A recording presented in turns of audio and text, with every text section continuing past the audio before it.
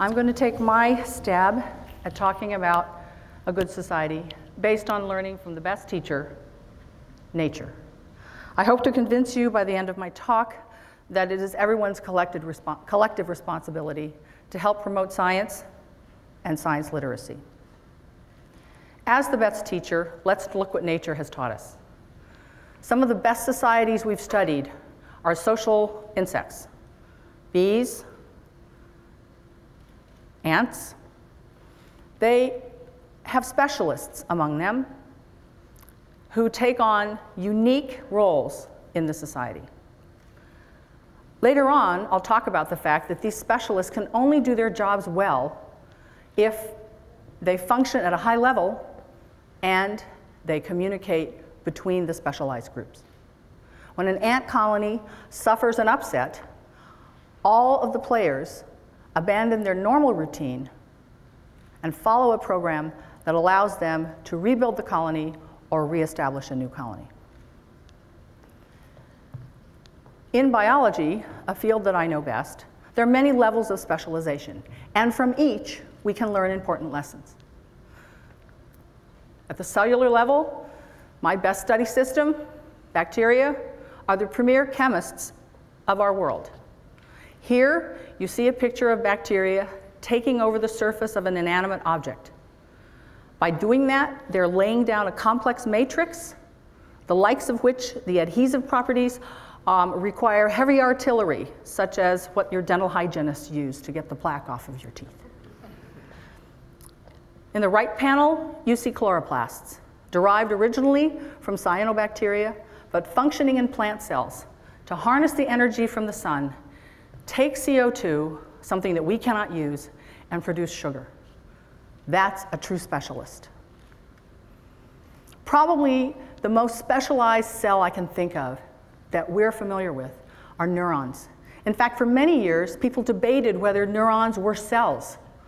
Their processes were so tiny and so difficult to see by microscopy that it had to be Ramon y Cajal who developed the stain that allowed us to visualize and show that these were cells for the first time. But what's more remarkable about a neuron that can receive information and deliver information is the fact that they can be organized into networks. And in some animals, that's all there are, networks of neurons that allow them to do complex behaviors. But in us, we reach the organ level, where neurons are organized into specialized domains in the brain, each of which has a particular function. And of course, we learn about those functions oftentimes when something goes wrong. But we can also look at plants. We saw evidence of the banyan tree roots that show. Most trees don't show their roots like that. And when you look at a tree, it certainly doesn't end where it meets the soil. Perhaps some of you have been in the area where there's a tree that's come down, and the first thing you say is, wow, that's a lot of biomass. Right? And all that biomass came from individual chloroplasts taking individual carbons from CO2 and stringing them together and making little carbon compounds that made bigger carbon compounds that made a tree. But more than that, the part of the tree I'm really interested in is what's below the ground, the part that interacts with the soil. Because of trees, they stabilize soil in many areas, and we certainly have seen the result of what happens when you take away trees, what happens to the ecosystem there. So let's look at the organismal level of something with a nerve net. All right, so an anemone can capture prey, doesn't even have a brain, but it has a lot of organized neurons. All right, they're all specialized. Some detect the prey, some contract the tentacles, some bring the food in, all right, and some aid in digestion. The chameleon, which is one of my favorite animals, all right, does a lot of really cool things, needs a brain to do that, right? But one of the amazing things it does is capture prey with its very sticky tongue. And then an ecosystem filled with specialists. How do they make an ecosystem?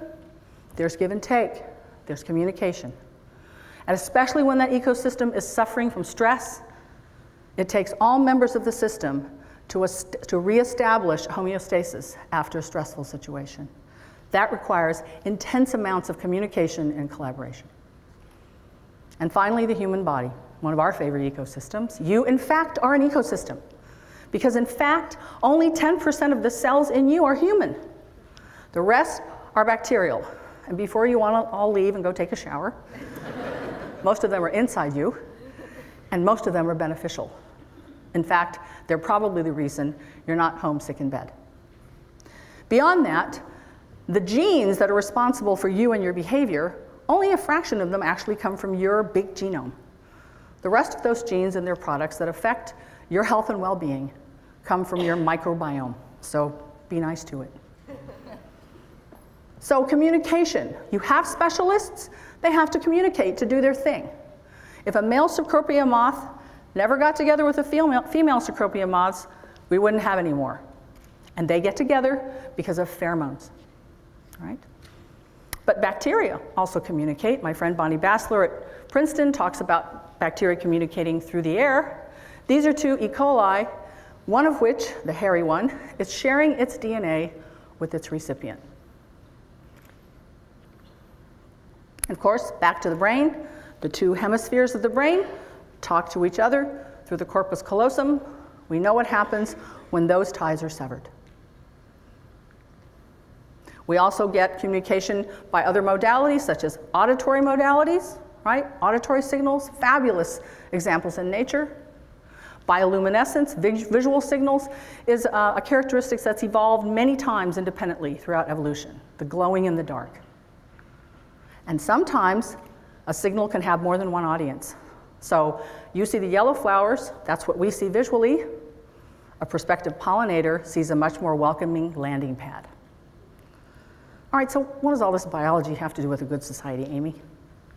Well, the human society is made up of a lot of specialists.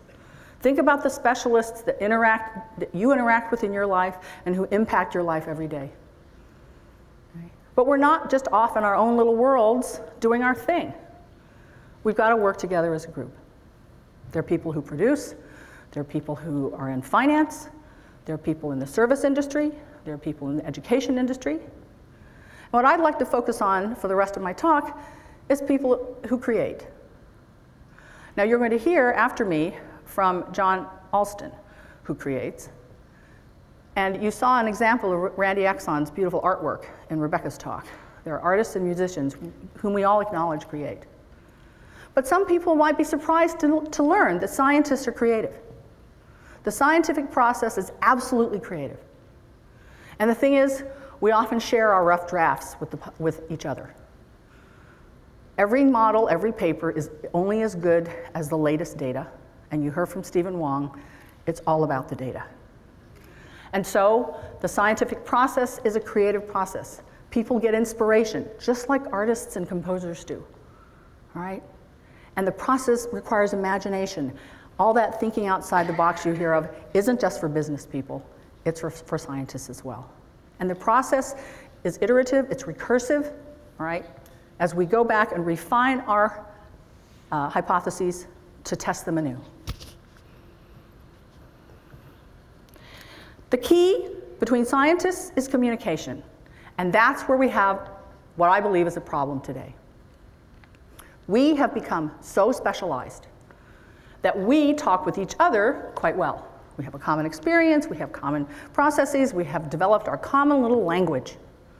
So much so that it's very difficult sometimes for us to communicate with people outside of our tribe. All right? Hence, outside of our tribe, there is often a lack of trust and an unhealthy skepticism that does not promote further discussion. Scientists communicate very well. They communicate through peer-reviewed publications, two of the biggest ones, Science and Nature. They're written for other scientists, but I find it difficult to read outside of my field these days because of the jargon. I can't even imagine what it would be like for a non-scientist to pick up Science or Nature and try to plow through a genetics paper. To be sure, there are magazines, and I've left many of them off, that are written for the public. But exactly who picks those up? It's been shown in surveys, most of them are picked up by scientists who want to read outside their field, and they can't get through Science and Nature outside their field, so they pick up this. So really, that's not what we're after. And there is so much worth knowing. Just curiosity, but also helping to think hard about how we can do good. There are prehistoric findings. There are things that benefit modern life. We can talk about the acellular virus that affects us, as well as subcellular ways of communicating. We can assemble bones of a skull. We can put together membrane channels that are selective about what they'll let in and what they'll let out, and often the basis of disease. There are things we have in common, our 46 chromosomes, and there are ways to describe diversity. There are basic features that we learn about health and agriculture, and very quickly we can turn those into disease and crop treatment.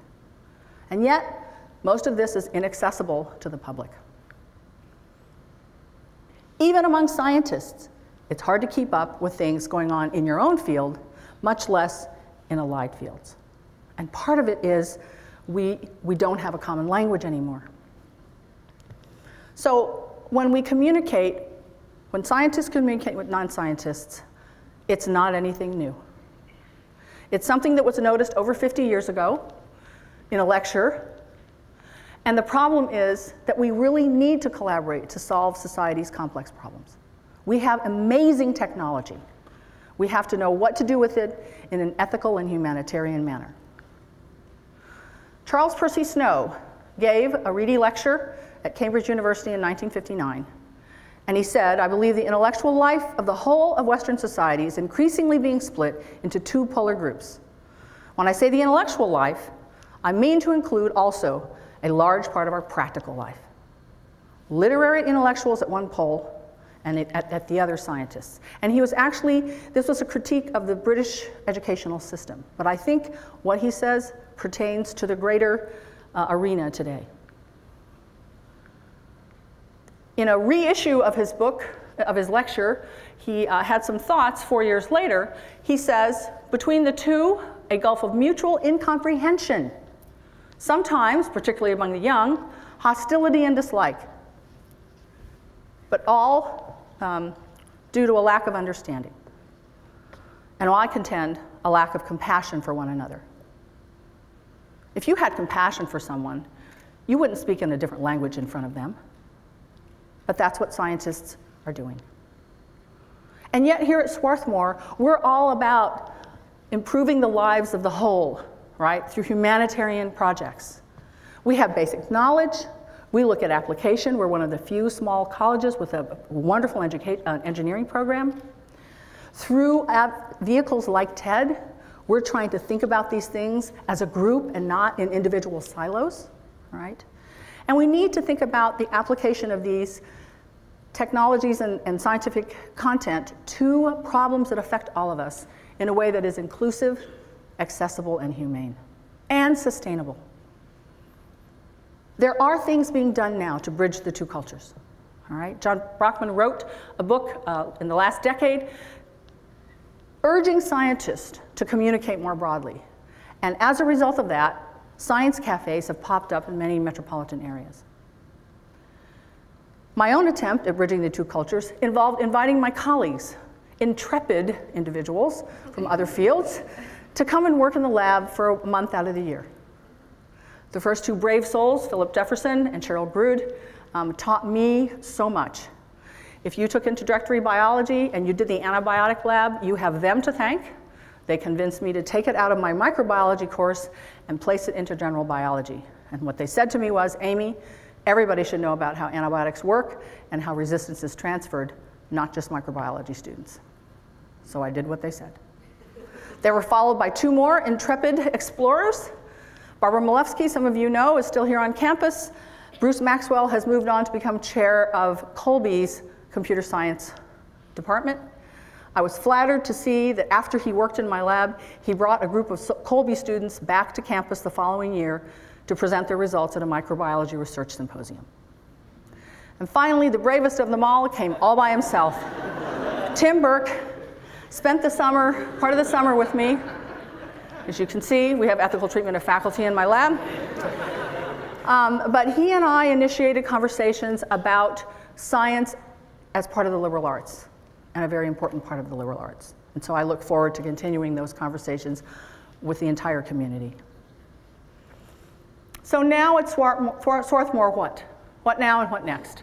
I remind you, although I love our current seal, the former seal, I believe, is even more instructive. There's a microscope, a telescope, and a book. We need to be bridging these cultures.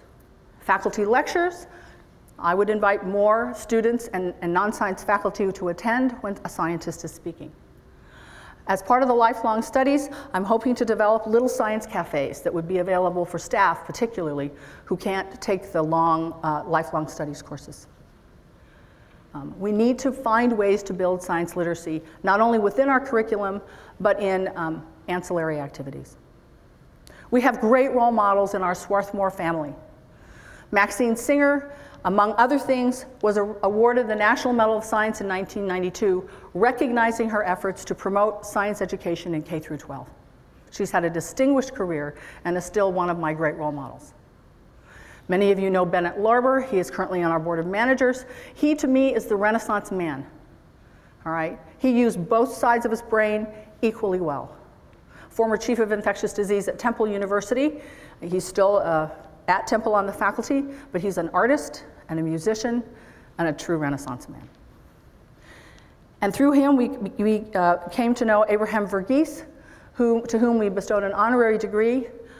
He kind of founded the area of humane medicine and is now on the faculty at Stanford University and has written some really excellent novels. They, to me, are examples of people who are in very specialized fields who have reached out across many, many boundaries.